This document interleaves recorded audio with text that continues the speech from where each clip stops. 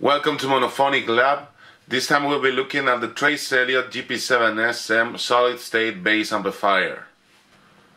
The main problem found at the beginning was extremely low output power. This test can only be used on solid-state amplifiers since using it on tube amplifiers could destroy them. This is the signal at the output without any load connected, and the scope is 10 times.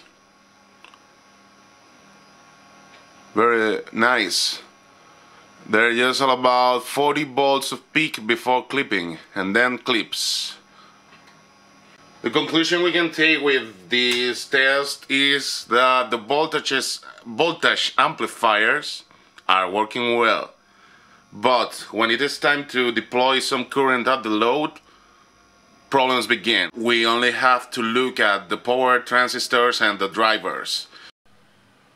I don't know if you can see the detail, but one of the screws that hold each transistor has been cut to fit in place. So obviously these transistors have already been replaced sometime. Question now is there anything at the circuit that kills them? When I connect this transistor to the transistor tester,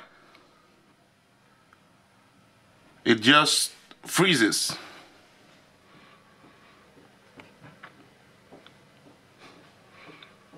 It's frozen. And when I unplug the transistor,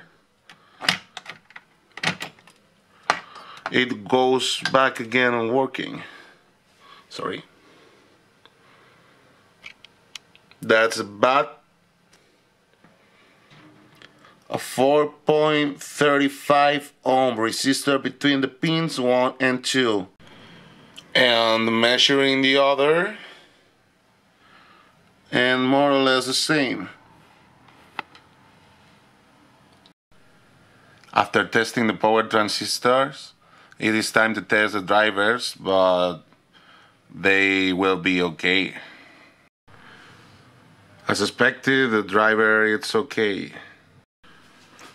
As all the drivers tested okay, it is time to order some new Mosfets and see if the problem comes back again.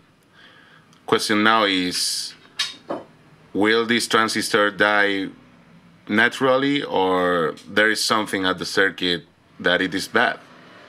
We'll see in the next part.